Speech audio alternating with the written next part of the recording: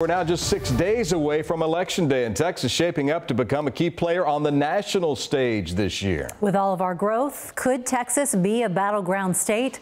The last time Texas electoral votes went to a Democratic candidate was in 1976.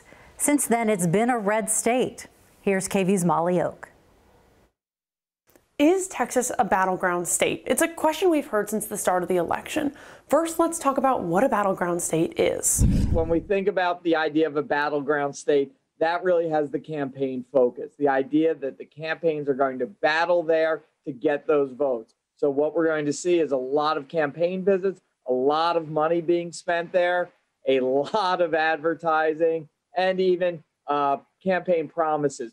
That's Brian Smith. He's a political science professor at St. Edward's. A candidate needs 270 electoral votes to win the election. He says of the 538, fewer than 180 are up for grabs. There are so many states out there that usually 9 or 10 states that are actually in play. And this is the first time Texas has been in play in this century and well into the previous century. So yes, Smith says Texas is a battleground state this year, but what about for future elections?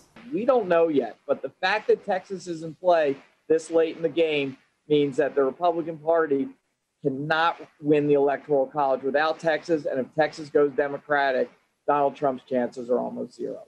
He says basically if Texas stays red, then this year being a battleground state was an anomaly. But if Texas changes, Smith says the Republican Party has some work to do for future elections. Molly Oak, KVUE News.